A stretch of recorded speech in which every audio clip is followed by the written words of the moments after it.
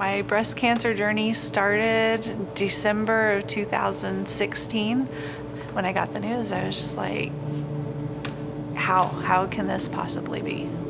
You know, I'm a mom. I can't have cancer. I've got a bunch of little bitty kids, and this can't be cancer. I think I was in denial a lot.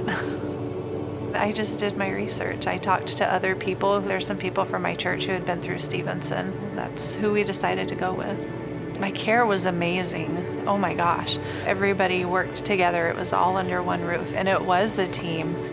If there is anything to be found, find it early because it's so treatable early.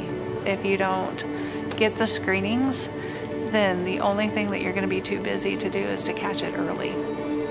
That's just really all there is to it.